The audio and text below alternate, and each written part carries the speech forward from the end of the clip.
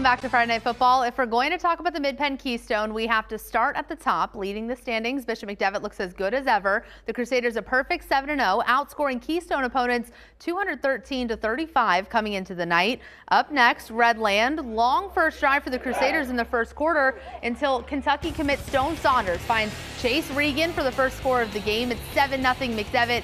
5:37 to play in the first quarter. Play the touchdown song. You're going to hear it a lot. Redland with the ball, but the pass intercepted by Ty Kephart, who returns the ball. He's got a lot of space. He's going to get it down to the 20-yard line, and complementary football means that good defense leads to good offense. Taking advantage of the field position, Saunders connects with Alabama commit Rico Scott for the score just about 2 minutes after Saunders led the first touchdown drive, so McDevitt leads 14-0. They got the ball to the goal line to end the first quarter and get the score to go in the second. Saunders to Nick Slogic for the touchdown.